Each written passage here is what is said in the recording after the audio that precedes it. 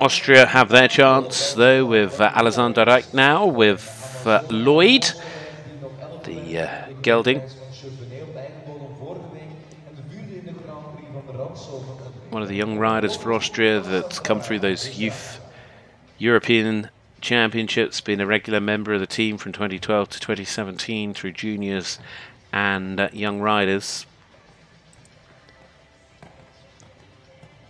She was really unlucky with this horse in Chevrolet in Switzerland in the 2-star Grand Prix last weekend. She just picked up one time fault, having left all the fences up. It was jumping beautifully.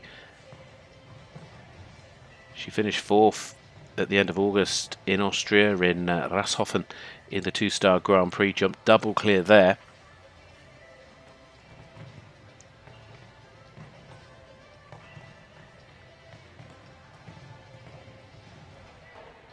It's jumping nicely again here at Centaur Park.